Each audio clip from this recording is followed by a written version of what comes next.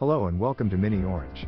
Today we are going to see about miniOrange content restriction application for Shopify Store. The miniOrange content restriction is an application that allows you to have complete control of your Shopify Store content. You can restrict access to pages, blogs, products, collections, and many more.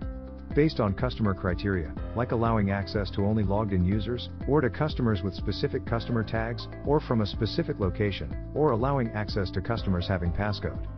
Also, you can define your own custom criteria.